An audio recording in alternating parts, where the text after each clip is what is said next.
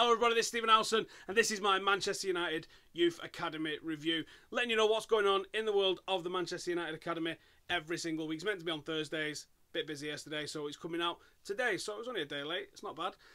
Now, we've signed a shitload of scouts, and I mean, by a shitload of scouts, I mean an absolute army of scouts. Now, I assumed Manchester United had like a worldwide smattering of scouts that was keeping aware and keeping on top of what's going on in the world of, you know, middle teenage footballers, so we can attract and recruit the best, the very best, the cream of the crop from around the world. Now, that's obviously in place in parts. We don't pick up the likes of Fosu Mensah from Holland if that's not the case, do we?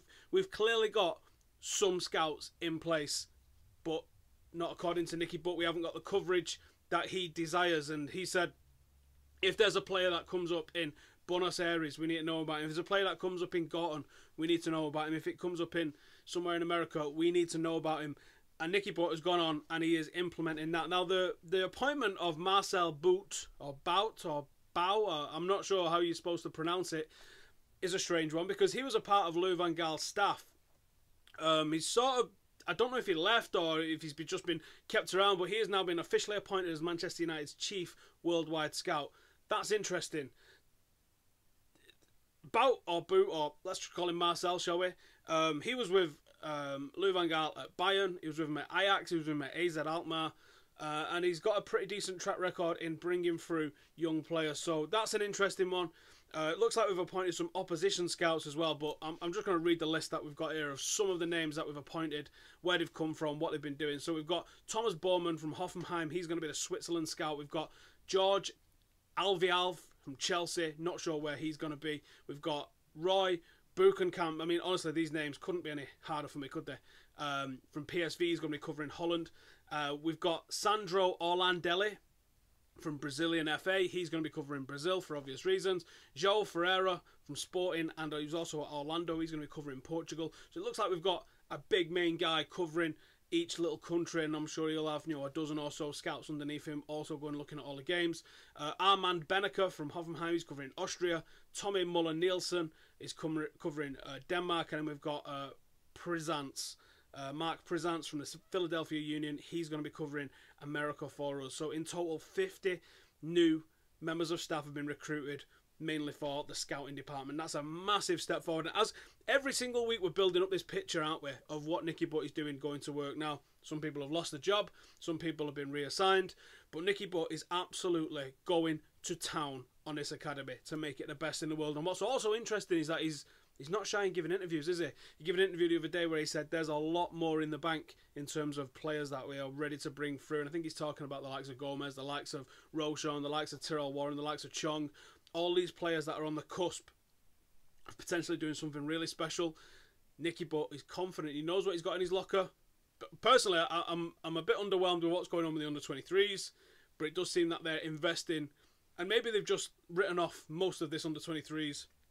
If we get one or two players that come into the squad on the back of it, happy days. But maybe they're just looking at the 18s and below. Maybe they're looking at the restructuring of the club.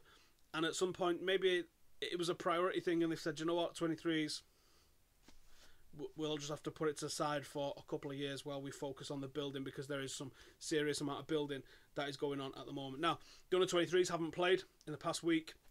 The last game was that 2-0 defeat away to Everton at Southport. Long time off for the lads. It's going to be about 3 weeks before they play their next game, which is Liverpool at home on Tuesday the 18th of October. The 18s went to Borough last weekend, and they decided against going. It was going to be like an 8-hour round trip for us, and I missed a peach of a goal. United have retweeted it on their main account if you want to go and check it out. DJ Buffonge absolutely buries one, and he's got goals in him. I really like the look of him this season. Not sure entirely where I see him playing as he progresses in his career, but at the moment, him and Carl Whelan are forming a real nice partnership as a central midfield pairing, and I really like it. He's looking good as a number 8. He's got the footwork, he's got the strength, he's got the agility. He's quite short, but he's strong with it. He's powerfully built. He's got the footwork, and he's also, as you'll see if you go and check this goal out, he's also got the eye for a goal, and you need that eye for a goal. You need that ability to be able to score goals from midfield. A team that's got goals in it, up front obviously is deadly, but a team that's got goals in it from midfield is going to be one that's going to be hard to beat. And another good result for us, we go to, we have Sunderland tomorrow at lunchtime, so we've got Sunderland tomorrow. Gomes is going to be back with a squad, and like I'll come on to him in a second. In the under-16s at Middlesbrough last week, Dion McGhee, a name that you've probably not heard of so far. Dion McGhee scores an absolute peach of a goal. First touch, got his back to goal, lifts it over the defender, turns around, it's on the half volley, and lobs the keeper on the half volley. It's a beautiful goal, a beautiful goal. Whether he meant that first touch or not, I don't know. He reckons he did. But it's a cracking goal. Dion's a good little player, quite small, but with the same temperament that a lot of the lads coming through the academy at the moment have, is where they're just an absolute grafter. He's got some skills in his locker. He's got the ability to go past the man, usually playing on the wide right for the under-16s at the moment. So keep an eye on him, and we'll see how he develops. They also was in a tournament last night where they lost on penalties to Derby in the final.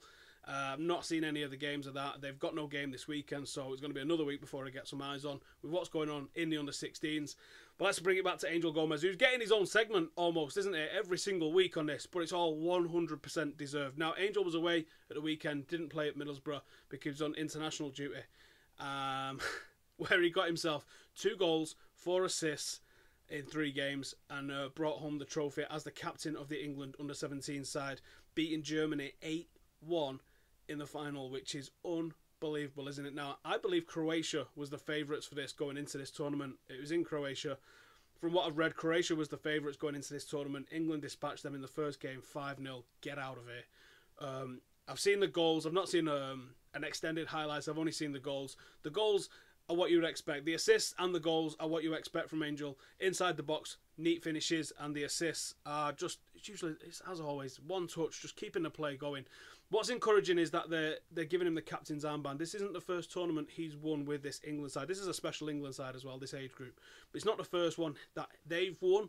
It's not the first one that they've won with Angel as the captain. Now, as someone that appears to me, at least, watching from the sidelines, as very quiet, it's encouraging that he keeps being given the captain's armband, especially in the international scene.